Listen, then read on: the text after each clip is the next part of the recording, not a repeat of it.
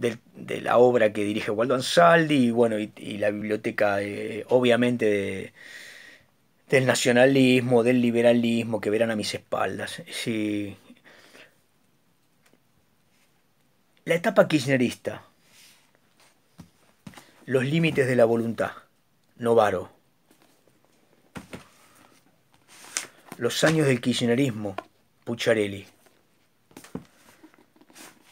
Década ganada, lo escriben una cantidad de autores. Este texto, si ustedes quieren, me parece muy interesante porque tiene algunos capítulos que dan señales inequívocas de una penetración académica, y que no solamente es una descripción fáctica, como pueden ser algunos otros textos. Estos tres que le acabo de mostrar y otros que han surgido, uno puede encontrar una historia de la economía kirchnerista de Matías Culfas. Bueno, pero Matías Culfas es el ministro, no creo que diga nada crítico de la etapa kirchnerista.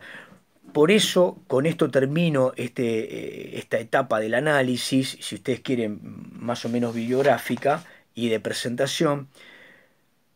En este tema del peronismo hay tanto para leer y es tan complejo porque se ha escrito desde adentro del peronismo, desde los márgenes del peronismo, enfrentando al peronismo, y han escrito quienes estaban de adentro y de afuera del peronismo, es decir, comunistas atacando al peronista y después comunistas hechos peronistas desde adentro del peronismo. Y todos esos textos son textos muy valiosos, ensayos que nos pueden servir, pero que en un tema tan complejo, tan rebatible, con tantos ángulos, eh, termina en estos casos de la introducción a la historia del siglo XX, que es en todo caso lo que estamos haciendo nosotros en el profesorado, eh, más bien un elemento de confusión que de claridad.